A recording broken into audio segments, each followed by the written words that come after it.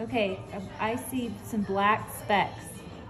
Those are carbon inclusions. That's what people are looking at when they're grading the clarity of the stone.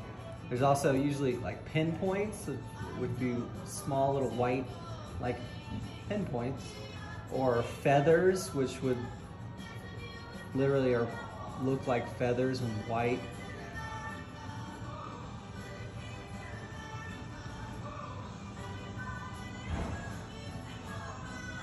What else is important to look at? The ratio of like the crown angles. The crown is the top part above the girdle.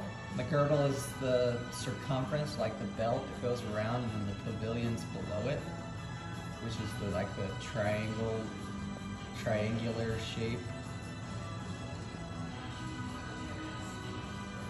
You look at the size of the table for the stone. A good table should be about 60% of the width of the girdle.